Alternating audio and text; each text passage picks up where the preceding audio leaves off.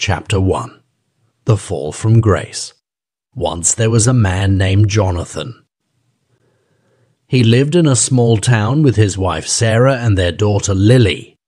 Jonathan was a good man, always working hard to provide for his family. He loved his wife and daughter dearly, and they were his whole world. One evening, as Jonathan was coming home from work, he saw something terrible happen. There was a car going very fast, and it hit a child who was playing on the sidewalk. Jonathan rushed over to help, but it was too late. The child didn't survive. The whole town heard about the accident, and everyone was very sad. But something strange happened. The parents of the child blamed Jonathan for the accident. They said that because he was there, the driver got distracted and couldn't stop the car in time. They thought Jonathan was responsible for the child's death. Jonathan couldn't believe what he was hearing. He was just trying to help, but now everyone was angry with him. People started to avoid him and whisper behind his back. It felt like the whole town had turned against him. A few weeks later, there was a trial to decide if Jonathan was guilty or not. He had to go to court and tell his side of the story. Jonathan was very nervous because he didn't know what would happen. He knew he hadn't done anything wrong, but the parents of the child were very angry. In court, Jonathan tried to explain what had happened that day. He told them how he saw the accident and tried to help. He said that he didn't do anything to cause the accident. But the parents of the child were very convincing, and the judge and jury started to believe them. The trial went on for several days. Jonathan's lawyer tried to prove that he was innocent, but it was hard. The parents of the child had many people on their side, and they made Jonathan look like a bad person. After a long and tiring trial, the judge finally made a decision. He said that Jonathan was guilty of causing the accident. Jonathan couldn't believe it. He knew he hadn't done anything wrong, but the judge didn't believe him. The whole town was shocked by the verdict. Some people still believed Jonathan was innocent, but most people thought he deserved to be punished. Jonathan felt like his whole world had fallen apart. His friends turned away from him, and he didn't know who to trust anymore. Jonathan's wife, Sarah, was devastated.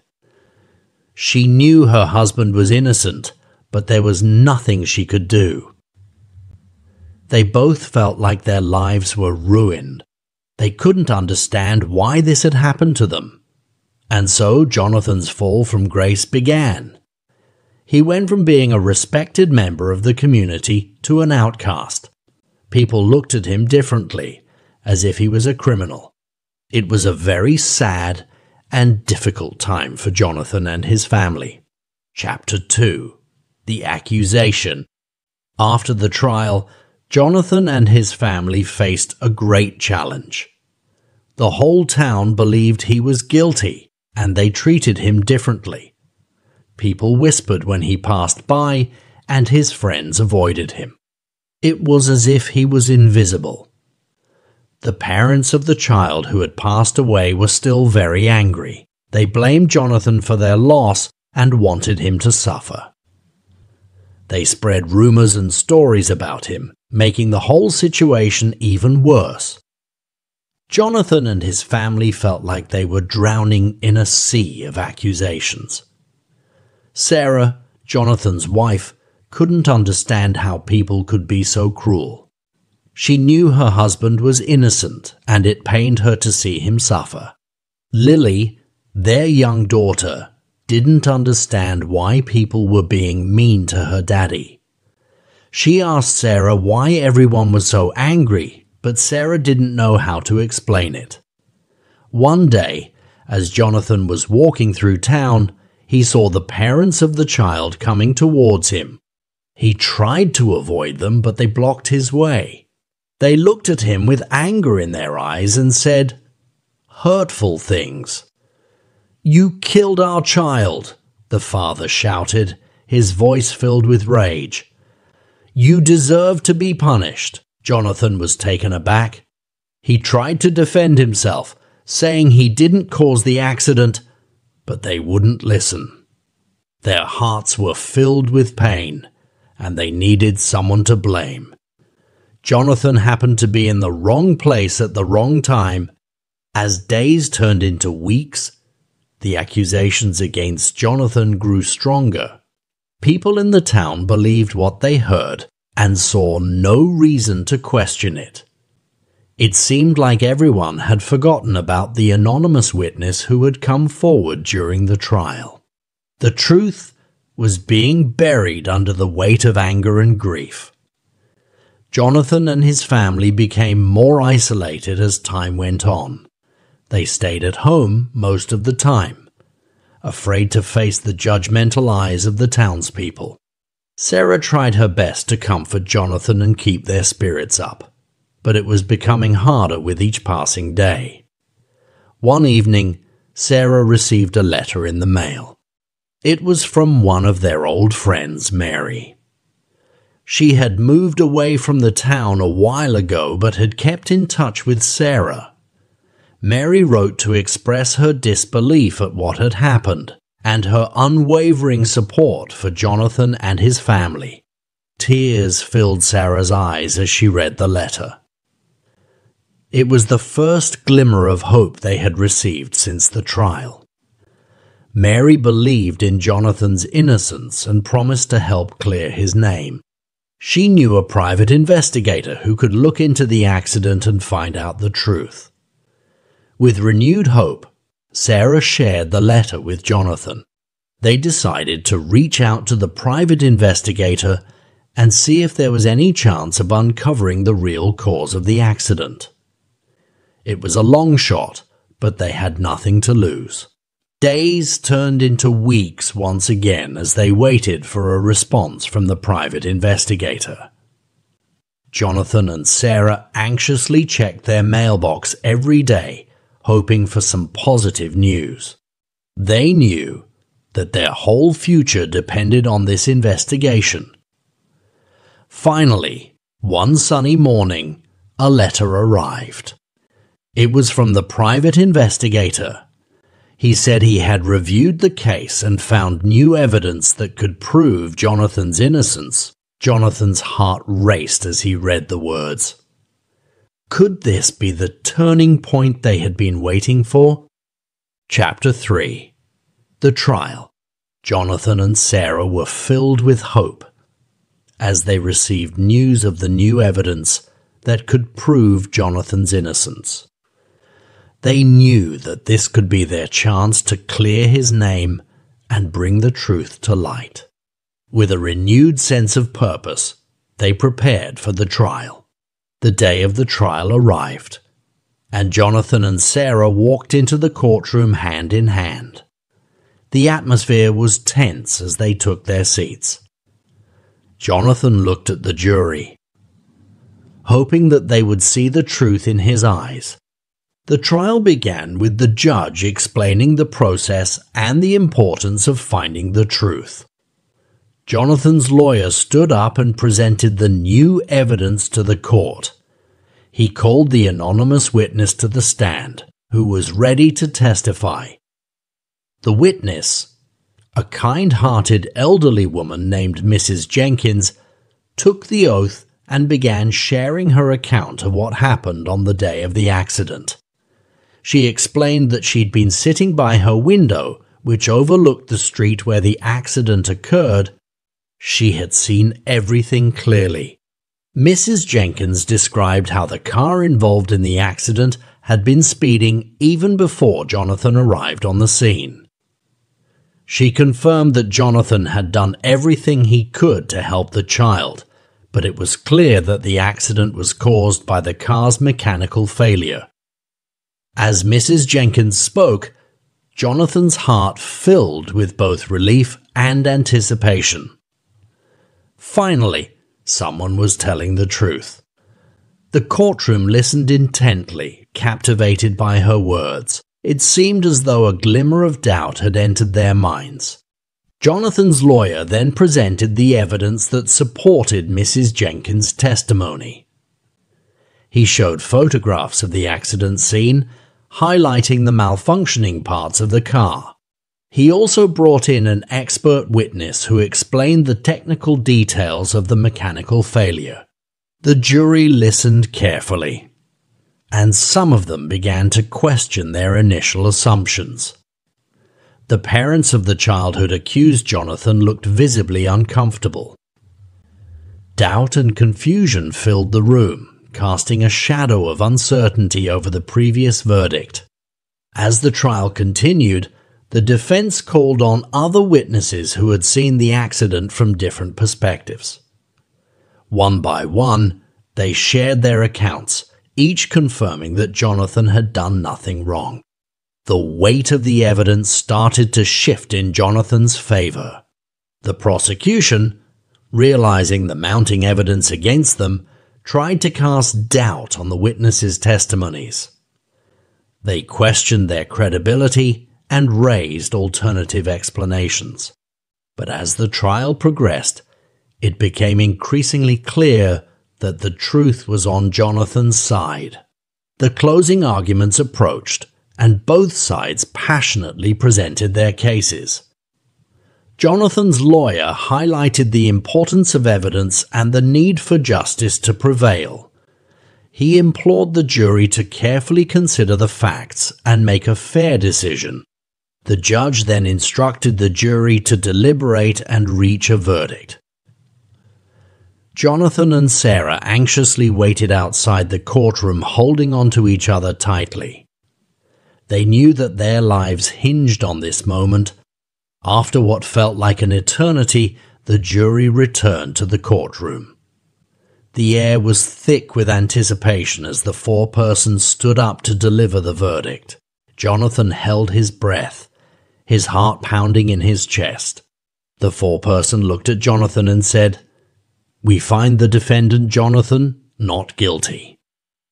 A wave of relief washed over Jonathan and Sarah. Tears of joy streamed down their faces as they realized that their nightmare was finally over. The truth had prevailed, and Jonathan's innocence had been recognized. The courtroom erupted in a mix of emotions. Some cheered, while others hung their heads in shame for having believed the accusations against Jonathan. The parents of the child who had accused him sat silently, realizing the mistake they had made. Jonathan and Sarah embraced each other tightly, thankful for the second chance they had been given. They knew that they would never forget the pain they had endured, but they were determined to move forward and rebuild their lives. Chapter 4. The Unraveling. The trial was over, and Jonathan had been found not guilty. It was a moment of triumph for him and his family, but their journey was far from over. They had endured so much pain and suffering, and now they faced the daunting task of rebuilding their lives and finding peace. Word spread quickly throughout the town about the trial's outcome. Some people were relieved to learn that Jonathan was innocent, while others felt guilty for having believed the accusations. The town was divided, unsure of how to respond to the truth. Jonathan and Sarah knew that their reputation had been tarnished, and they realized that it would take time for people to trust them again. But they were determined to prove their innocence and show the town that they were good people. They decided to reach out to the community, starting with their neighbors and friends. Jonathan and Sarah went door to door, sharing their side of the story and expressing their gratitude for those who had stood by them throughout the ordeal. Some people were hesitant at first, still uncertain about what to believe. But as Jonathan and Sarah spoke with sincerity and honesty, gradually they started to regain the trust of their neighbors. People began to see them as victims of a terrible mistake rather than as criminals. One by one, old friends reached out to Jonathan and Sarah, offering their support and apologies for having doubted them. It was a bittersweet reunion filled with tears of both sadness and joy. The wounds were deep, but the process of healing had begun. The townspeople who had been most vocal in their accusations against Jonathan faced a moral dilemma. They had to confront the fact that they had wronged an innocent man and caused him and his family immense pain. Some found it difficult to admit their mistakes, while others were eager to seek forgiveness. Jonathan and Sarah decided to hold a town meeting to address the community as a whole. They wanted to tell their story once again, this time with the hope of fostering understanding and healing. They hoped that by sharing their experiences, they could inspire empathy and compassion in the hearts of their neighbors. The meeting was held in the town's community center, and the room was filled with a mix of anticipation and trepidation. Jonathan and Sarah stood before the crowd, their voices filled with emotion as they recounted their journey from being wrongly accused to being declared innocent. They spoke of the pain they had endured, the sleepless nights filled with doubt, and the isolation they had felt from community they once called home. They shared their hopes for a future where judgment was replaced by understanding and forgiveness. Tears flowed freely as they spoke, and the room fell silent as Jonathan and Sarah concluded their heartfelt plea for reconciliation. They invited the townspeople to reflect on their actions and consider the power of forgiveness. The response was mixed. Some people approached Jonathan and Sarah, expressing remorse and seeking their forgiveness. They acknowledged their mistakes and promised to do better in the future. Others remained silent, unsure of how to respond. Days turned into weeks, and the impact of the town meeting began to reveal itself. Slowly but surely, the town started to heal. Acts of kindness and understanding became more frequent as people realized the importance of empathy and second chances. Jonathan and Sarah found solace in these small gestures. They appreciated the effort the townspeople were making to mend the rift that had formed between them. It was a long and arduous journey, but they were grateful for the progress that had been made.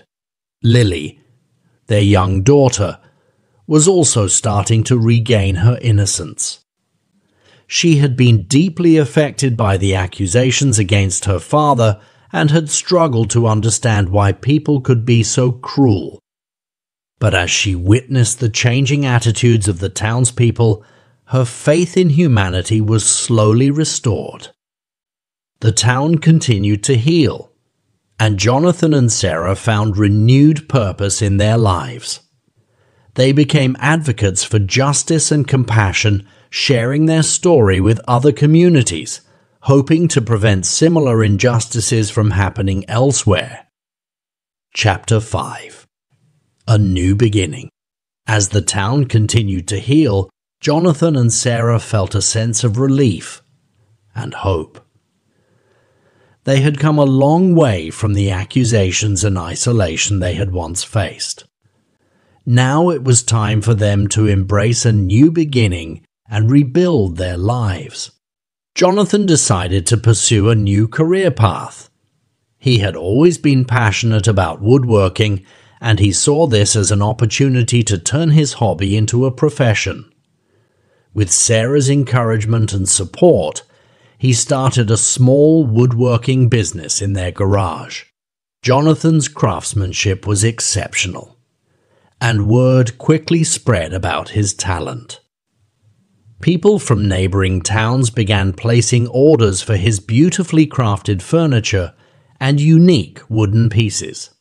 Jonathan poured his heart and soul into his work, finding solace and purpose in creating something beautiful from raw materials. Sarah, too, found her own calling during this time of rebuilding. She had always been passionate about helping others and had a natural gift for counseling and providing emotional support. She decided to pursue a career in counseling, enrolling in evening classes at the local community college. Sarah's compassionate nature and personal experience of overcoming adversity made her a highly empathetic counselor. She offered her services to individuals and families in need, providing a safe space for them to heal and find strength in their own journeys. Her warmth and understanding quickly earned her the trust and respect of her clients. Together, Jonathan and Sarah worked tirelessly to rebuild their lives and mend the bonds within the community. They actively participated in local events, volunteering their time and resources to make a positive impact. Through their actions, they showed the town that they were committed to healing and forgiveness. The townspeople slowly began to see Jonathan and Sarah in a new light. They admired their resilience and admired the way they had turned their adversity into opportunities for growth and change. People started to seek their advice and guidance, recognizing the wisdom and strength they had gained through their experiences. One day, as Jonathan was working in his workshop, he received a visit from the parents of the child, who had accused him. It was a moment filled with mixed emotions. The parents approached Jonathan with tears in their eyes, expressing their sincere apologies for the pain they had caused him and his family. They shared how the guilt had eaten away at them, and they couldn't find peace until they sought forgiveness. Jonathan listened to them with an open heart, acknowledging their pain and acknowledging their courage to face him. In that moment, he found the strength to forgive them. Sarah, who had witnessed the interaction, joined them, and together they embraced. It was a moment of true forgiveness and reconciliation. They all understood that mistakes had been made, but through understanding and compassion, they could move forward. News of this encounter quickly spread throughout the town, becoming a symbol of hope and forgiveness. The townspeople saw the transformative power of redemption and realized that everyone deserved a second chance. Jonathan and Sarah's reputation continued to improve, and they became cherished members of the community once again. They were no longer defined by the accusations that had haunted them, but by their resilience and ability to rebuild their lives. Their journey was far from over, but they faced the future with optimism and a newfound appreciation for the strength of the human spirit. The town had learned an important lesson about the consequences of judgment and the power of forgiveness. Chapter 6. A Homecoming. Jonathan and Sarah had come a long way since the accusations that had once plagued their lives. They had rebuilt their reputation, found forgiveness, and discovered a sense of belonging within their community. Now, it was time for them to celebrate their journey and embrace the happiness they had longed for. The town decided to throw a grand celebration in honor of Jonathan and Sarah. The community came together, decorating the streets with colorful banners and filling the air with music and laughter. It was a testament to the town's collective effort in healing and moving forward. As the day of the celebration arrived, the townspeople eagerly awaited the arrival of Jonathan and Sarah. They had prepared a special surprise, and the excitement was palpable in the air. The whole town had gathered at the center square, eager to express their gratitude and love for the couple. When Jonathan and Sarah stepped out of their house, hand in hand, they were greeted with thunderous applause. Tears of joy streamed down their faces as they realized the impact they had made on the hearts of the people around them. The mayor of the town stepped forward, a smile beaming across his face. He presented Jonathan and Sarah with a key to the town, symbolizing their homecoming and acceptance within the community. The crowd erupted in cheers, filling the square with a chorus of celebration. Jonathan took the microphone and addressed the townspeople. His voice trembled with emotion as he expressed his gratitude for the unwavering support they had received. He acknowledged the journey they had been through, the pain they had endured, and the strength they had found in one another. Sarah, by his side, spoke about the power of forgiveness and the importance of second chances. She thanked the community for their willingness to learn and grow together, emphasizing the beauty of unity and understanding. The celebration continued late into the night, with music, dancing, and laughter. The town had truly come alive, united by the triumph of love and redemption. People from all walks of life celebrated side by side, erasing the divisions that had once existed. Jonathan and Sarah shared their first dance as a symbol of their renewed bond and the joy that filled their hearts. They swayed to the music, surrounded by the love and support of their friends and neighbors. It was a moment of pure bliss, a testament to their resilience and the power of love. In the days and months that followed, Jonathan and Sarah continued to thrive within the community. They became an inspiration to others, sharing their story and reminding people of the importance of compassion and forgiveness. Their woodworking business flourished, and Sarah's counseling practice thrived as well. Their lives were no longer defined by the darkness of the past, but by the light they had found in one another and within themselves. They were grateful for every moment of happiness and every opportunity to make a positive impact on those around them. Years passed, and the town thrived under the guidance of Jonathan and Sarah. Their story became a legend, passed down from generation to generation, a reminder of the transformative power of forgiveness and the strength of the human spirit. As they looked back on their journey, Jonathan and Sarah realized that their experiences had shaped them into the people they had become. They had found purpose in their pain and had discovered a deep sense of empathy and understanding. Their hearts were filled with gratitude for the journey they had traveled together. In the end, it wasn't the accusations or the trials that defined their story. It was the way they had risen above it all, embracing love and forgiveness as their guiding principles. Theirs was a tale of redemption, a testament to the resilience of the human spirit, and so Jonathan and Sarah lived out their days in happiness and peace, forever grateful for the love and support they had found in their community. Their story would be remembered as a beacon of hope, inspiring others to believe in the power of forgiveness and the possibility of new beginnings. And with that, our story comes to an end. May it serve as a reminder that no matter how dark the path may seem, there is always a glimmer of light waiting to guide us home.